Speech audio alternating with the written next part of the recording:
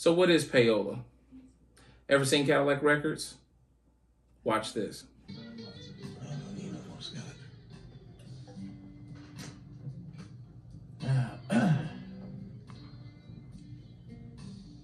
I got a hell of a mortgage. Yeah, I got one of those. I'll tell you what, first record on the table pays off everybody's. Leonard. People buy Muddy's record, I gotta make more. Coming to you every month. Yeah, but I gotta be fair. I know you gotta be fair. The motherfuckers bring in the Glenn Fittich and the Johnny Walker. You gotta ask yourself, did they really stand up to Jackson and Grant?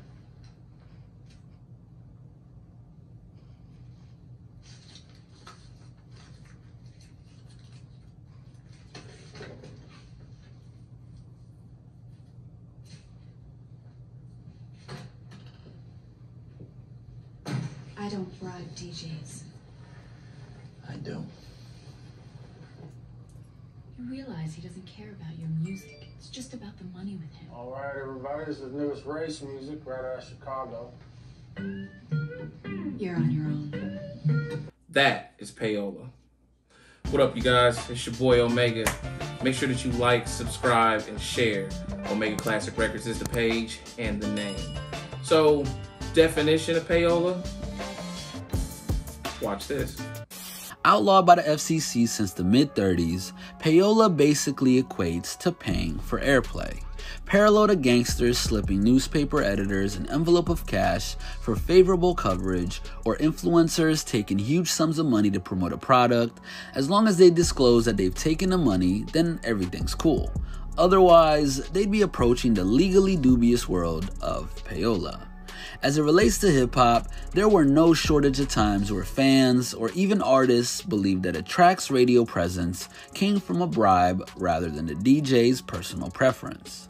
Where it was estimated that low-level DJs made up to $50 a week in bribes during the 70s, inflation meant that by the time hip-hop rose to commercial prominence, the sums that were being forked over for 100 spins a week exploded to such a degree that labels have been forced to pay out settlements in the millions after getting caught red-handed.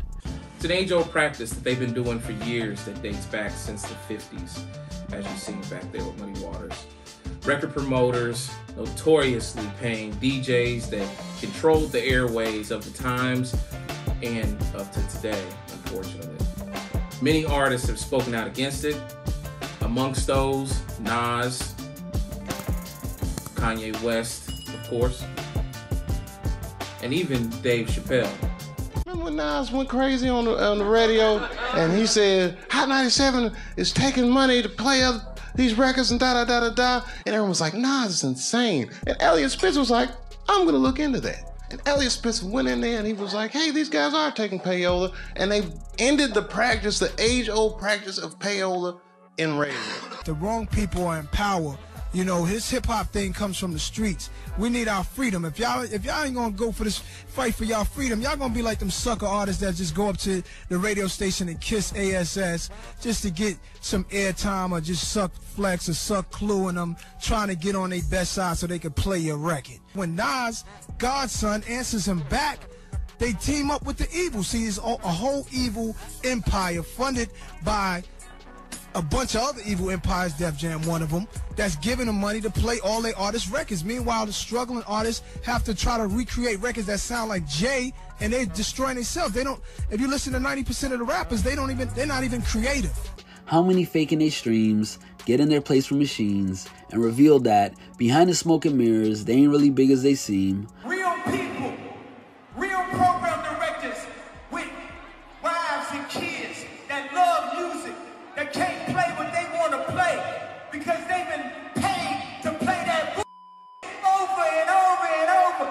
Is it just me? Or did you hear that song so many times you seen one pay for free?